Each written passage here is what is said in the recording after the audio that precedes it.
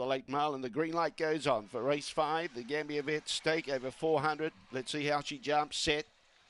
Away. She jumped okay. She needs to master. Good speed by Don's Machine's got the lead. Favourite in trouble out the back.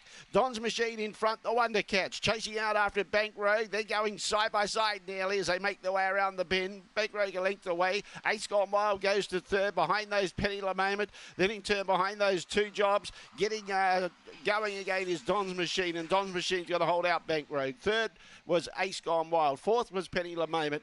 The others really couldn't get into it at all. They included Yappy Allen. Lady Pippa was always at the tail end of the field. Ginger Road and two jobs just in front of her, and the time was around 23:30.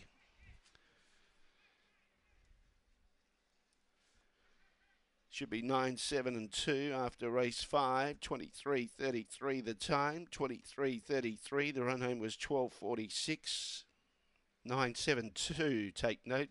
9-7-2-3. 9-7.